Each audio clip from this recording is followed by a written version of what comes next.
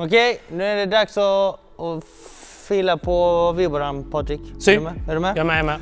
Jag behöver lite god Vibora. Vibora ska in här. Vi har bollat in ordentligt, ja. Vi är varma och det är dags att finslipa på ett slag som är ganska roligt att träna på faktiskt.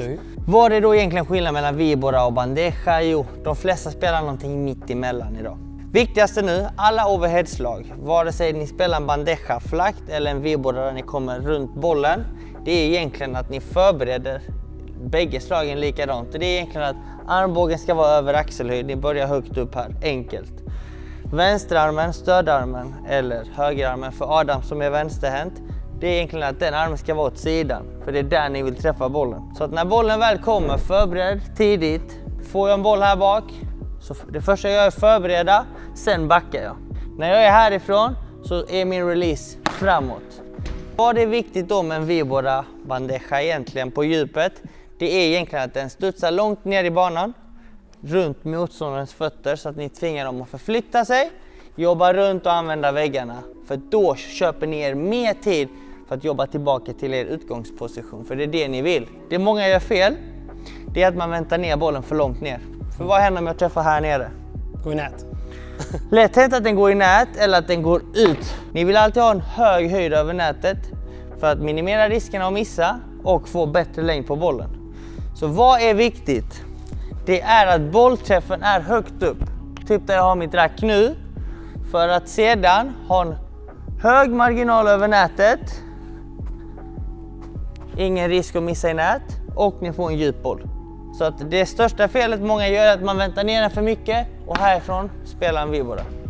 Ta den högre upp, spela den högt över nät och ni kommer ändå få en låg boll. Releasen måste vara framåt. Så att när ni väl träffar bollen här, att ni träffar bollen, följ med racketen framåt. Och inte dra ner den. Just det. Drar ni ner den så går bollen ner i nät. Så högt upp, hög förberedelse, lång release framåt. Och ni kommer vara högt över nät, ni får en djup boll och bollen kommer studsa lågt. Men vill man stå helt så här mot liksom gallret i sidan, ja. Så här? Alltså när ni väl slår slaget... Så att man inte står framåt, eller? Det handlar egentligen om att du ska rotera överkroppen. Så spelar jag en bandeja Vibora från backhandsidan, då är min utgångspunkt här. Jag står inte helt rakt med fötterna, jag står lite öppet, men jag stänger hela kroppen. Skulle jag spela en Vibora eller från forehandsidan, cross, då står jag också mer öppet, men jag vrider hela kroppen. Nu är Adam vänsterhänt, samma sak där. Då står du här i princip, men du vrider kroppen ditåt i förberedelsen. Och releasen är dit. Releasen av racketen är egentligen dit ni siktar. Siktar jag cross, då ska förberedelsen vara här. Releasen är ditåt. Det är som att ni ska kasta ert rack ditåt. Högt upp, kasta racketen framåt. Vi kör nu, vi testar. Patric, ställ upp. Okej. Ska jag vara backhand player nu då? Du är backhand-spelare idag. Any forehand players out there? Hook me up.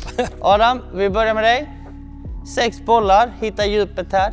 Jobba tillbaka och så jobbar du fram till din utgångsposition. Kom. Hitta träffen högt upp. Där ja. Så lite djupare. Spela den djupt. Bra. Ännu djupare. Bollen ska helst studsa vid fötterna. Där, en gång till. Dra ner tempot om det behövs. Yes, den är fortfarande för kort. Där har vi den. Hitta djupet. 2 till, mycket bättre. Där, den är lite kort. Hitta djupet. En till då. Där har vi den. Fin. Tänk så här Adam, du behöver inte alltid slå den i 200. Du kan faktiskt dra ner tempot lite. För varför är det så viktigt också att bollen studsar här bak? Jo, enkelt. För att om en boll blir kort, låt oss säga att du backar lite Adam. Ställ dig i den positionen där du slår Viboran. Där.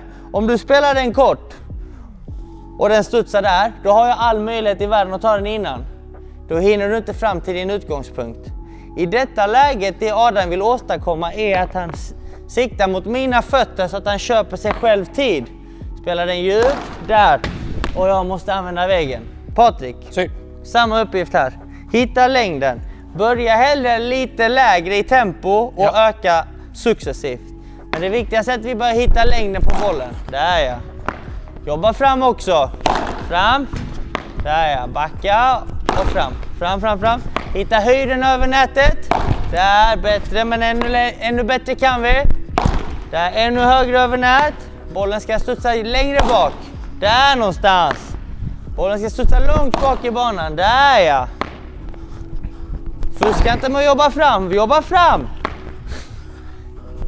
Där ja, 2 till. Hej! Det är därför man spelar forehand. Jobba fram. Bra, en till här Adam, är vi redo? Kör vi, hittar vi djupet. Kommer, högt över nät. Ännu längre. Releasen framåt, där ja, kasta racket framåt. Där är bättre. Variera tempot. Yes, kör vi här, 2 till. Kommer, hitta djupet. Ännu djupare. Där ja, där har du den. Självklart kan man variera och spela en kortare boll om ni ser att motståndaren kommer fram. Så låt oss leka med tanken. Adam, jag slår en hög boll och jag kommer röra mig framåt. Då ska du självklart försöka hitta mina fötter. Då spelar vi en låg, ja. Men ser du att jag står kvar här bak, då söker vi mina fötter här bak. Och för att hitta längden, var inte rädda. Ha alltid i huvudet, spela högt över nät. Då har ni längd på bollen.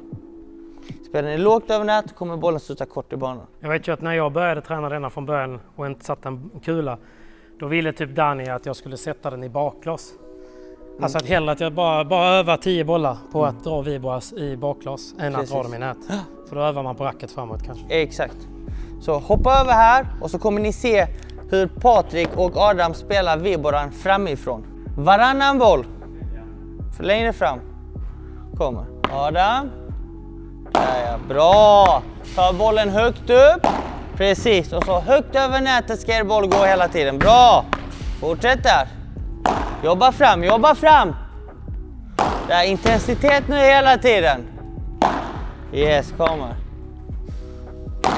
Bra. Och så kan ni alltid variera tempot på den. Kommer ni sent till bollen så slår den lösare. Ställer ni in fötterna tidigt då kan ni öka och accelerera slaget om det skulle behövas. Bra. Jobba bak och så jobba fram. Där ja, bra jobbat grabbar. Så där som jag nämnde där, anpassa slagets hastighet efter hur ni kommer till bollen. Är det så att ni kommer sent till bollen, då kan ni inte dra till utan dra ner tempot eftersom ni har mindre tid. Ni är kanske längre bak i banan och har en längre sträcka att jobba fram till er utgångspunkt. Så att är ni i skiten långsammare och lugnare, fortfarande samma teknik, samma tempo eller samma djup. Har ni tid, får ni en kanske kortare lobb, högre lobb där ni har mer tid. Ställ in er ordentligt, då kan ni ha en högre hastighet i armen och en snabbare release, ett snabbare slag. Men är ni under tidspress, dra ner tempot för ni vill köpa er tid. Har ni tid, gör vad ni vill. Okej, men så när man är så pass bra som ni är på det här då, där man sätter typ varenda, om man matar korg, så att ni är 2 som tränar, eller att ni är 2 som tränar, och man känner att det börjar liksom bli ganska lätt då. Vad kan man lägga in? Ska man lägga in typ att man jobbar fram och touchar så att man alltid är lite sent i bollen? Ja, det man brukar göra då är att man lägger till volleyn. Det är första steget. Ja. Att man kanske får en volley, en vibora, en volley, en vibora. Därefter kanske man kör en ner, 2 upp eller 2 ner, 1 upp. Och sen kan tränaren faktiskt mixa det så att ni inte vet vad ni får eller vem som får bollen. Så låt oss säga att ni spelar tillsammans. Jag är coachen på andra sidan. Jag kan mata helt fritt. Ni vet inte vem som får bollen, om ni får en låg eller hög. Ja. Så att man kan alltid göra det lite svårare. Och vill man göra det riktigt tufft så kan man göra som Patric sa. Att man springer fram, touchar nätet och sen får man lobben. Sätter den egentligen, coachen sätter igång bollen när man touchar nätet. Precis. Bra cue. Ett bra tips också för att verkligen jobba stenhårt med fötterna. För det som ofta händer är att när folk står och matar korg, man får perfekta bollar, man kan slå ganska fina viboras. Sen så när det blir match, man är inte i tid, då missar man. Och man fuskar lite som Patric gjorde här innan. Jag var ju backhandspelare, jag ska täcka bakom. Han stod kvar där bak liksom och spelade viboran och så stod han stilla där och jobbade inte fram. Det är viktigt att jobba fram också. Ja, men det är bra. Okej, så egentligen bara för summering. Vrida upp innan man börjar backa. Precis. Ni backar med att ha förberett slaget. Så första man gör egentligen att man vrider upp. Precis. Sen backar man. Sen backar man. Som en krabba. Ja, nästan. Nej, inte riktigt som en krabba. Man kan ju faktiskt backa snabbare. Här kommer en liten fråga till Patric och Adam. Hur är jag snabbast för att jobba bakåt? Backa så här? Det såg inte så snabbt ut. Eller backa så som en krabba, som Patric sa.